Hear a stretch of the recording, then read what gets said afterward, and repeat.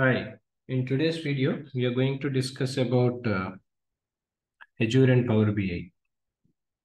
As we all know, Azure with Power BI, where we can turn the data processing efforts into analytics, as well as the kind of reports that provide real-time insights into the business. Whether the data processing is cloud-based or on-premise or straightforward or complex single-sourced or massively scaled warehouses, Azure and Power BI have the built-in connectivity and integration to bring business intelligence efforts to regular this thing. Power BI has a multitude of Azure connections which are available for business intelligence solutions, wherein we can create with those services as a unique as the business, wherein we can connect as few as one Azure data sources or handful, then shape refined data to build customized reports, etc. Now, when we try to understand Azure SQL databases and Power BI, wherein Azure SQL databases and as well as create reports to monitor the progress of the business. Whereas if you see here, wherein we need to understand Power BI here, right? So Power BI desktop, wherein create reports that can identify trends and key performance indicators that moves for the business forward. When we are trying to understand the complex data in all sorts of sources, this Power BI desktop and as well as Azure services connections are just a tap of the get data dialog away.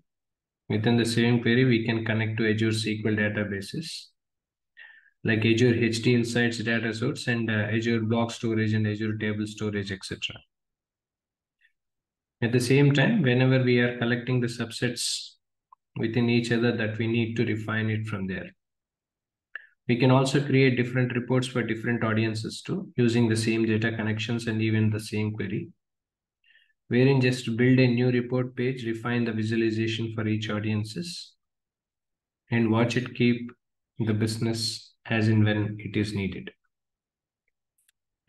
But whereas when we are trying to understand the complex complexities using Azure services and Power BI, wherein the kind of real-time systems using streamline analytics and event hubs and coalesces varied SaaS services into business intelligence reports that gives us business an edge.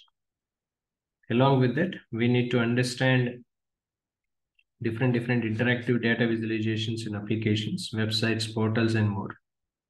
To take it advantage of the business data with Power BI embedded as a sources in Azure, wherein we can easily embed interactive reports and dashboards so that users can enjoy consistent high fidelity experience across devices. Power BI used with the embedded analytics, which is help you to through your journey for the data to knowledge to insights to action. At the same time, embedding stunning interactive data visualizations in application websites, portals, and more to showcase business data in context using Power BI embedded in Azure, all that. So we can easily embed interactive reports and dashboards so users can enjoy consistently high fidelity experience across devices. This is all about Azure and Power BI in reference to the Power BI reports, embedding, all that. This is all about this video. If you have any questions, if you have any queries in regard to that, please reach out to the contact details, which will be posted in below to this video. Thank you.